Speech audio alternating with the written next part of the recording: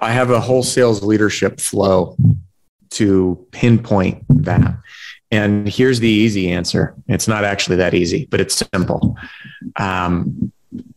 My sales leadership flow is a diagnostic tool to pinpoint what each person needs. Sales is like a staircase, step, step, step, step. And you can't get to the top step without hitting every step there. There's no cheat code to like do a 2-step skip in sales. There's just not. If you try, customers reject you because it's forceful or they just didn't get there. So the number one question is, are you on track to hit your goals? If the answer is yes, no action needed. Give them a pat on the back, hoorah, go do your thing.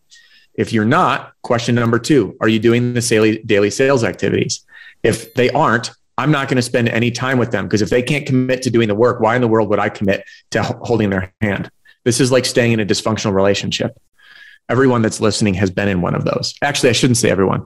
Every now and again, I met the person. I was actually out to dinner with someone the other day, and after training this team, he's like, "Oh, I married my high school sweetheart." I'm like, "You're 1 in a million."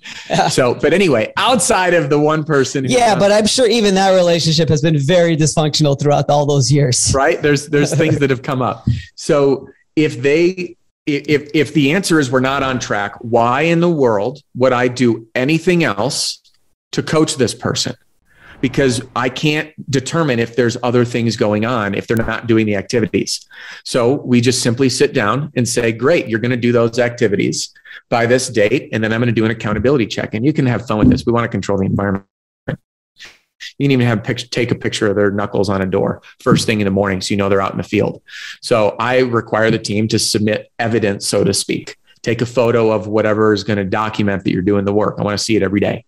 And again, that just controls the environment, because they can't cheat on that. I mean, they can, it might happen. But my point is, if they come back in after a week review and they're not doing the activities, my one question is, why do you continue to put time and energy into them?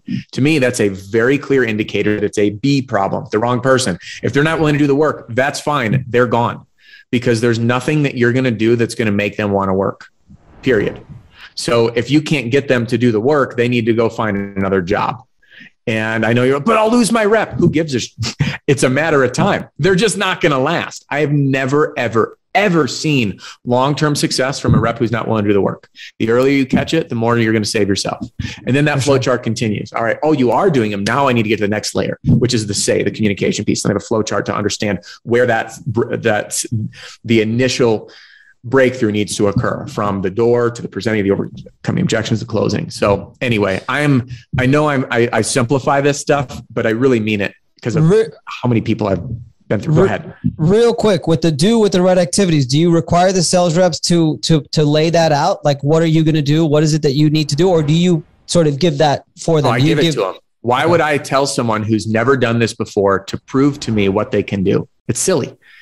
You know what they need to do. How many doors they need to knock if they're knocking doors, how many cold calls they need to make, how many, what an average or reasonable close rate should be. And you can put together a daily plan. If you want to make 100,000 based on X fee schedule, you need X number of claims.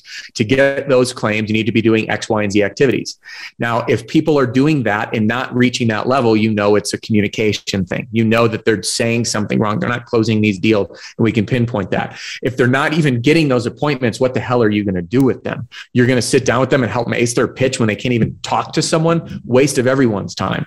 So if they don't have a clear path, if they can't wake up in the morning and say, today I'm knocking 60 doors or 70 doors or 100 doors, if I don't know where I'm going, if I don't know what touch point I'm doing X, Y, and Z, for you to sit there and say, hey, you tell me what you're going to do is ludicrous. They just need to have that path. And you say, are you doing this? Yes or no?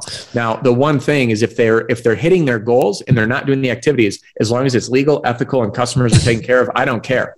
Right? Then it's like, hey, if you can knock one door, close the deal, do that once a day, you are golden. So I look at this as the weight loss plan. Follow it till you lose the weight. Once you're in the right shape, you can abandon ship so long as you keep the weight off.